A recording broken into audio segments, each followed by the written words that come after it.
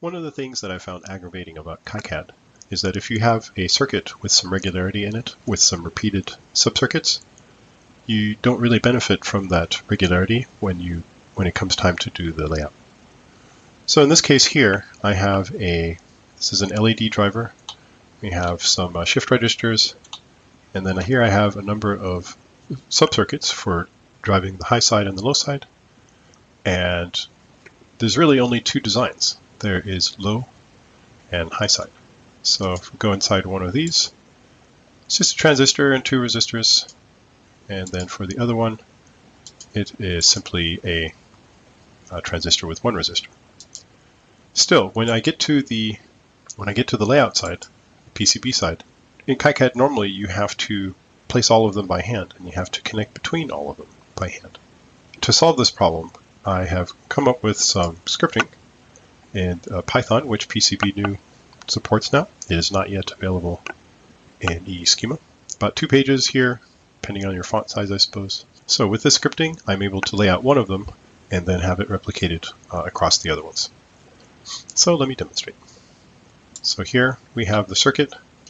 So here I have a very bad and not complete layout of the transistors, resistors, resistors for the high and low. I've even created some routing to go between some of the internal nets. And then if I bring up the Python interface, then I run my script. Right. So then it finishes there. Let's redraw. So now notice here that all of the subsequent arrays or subsequent members of the array are now the same as the first one. The reason that this works is that kicad remembers which sheet each of the devices came from. So if you lay out one of them and you tell them which one you laid out, then it can then go and find the other sheets and the corresponding devices within that sheet. So in this case, I started with Q5 and Q1. And so then here at the beginning, or at the end of the script here, I put Q1 and Q5. Place instances is the function that does all of the work. In terms of routing, it will only do the internal nets. So in that case here, we enter here. This here is an internal net. This is internal net.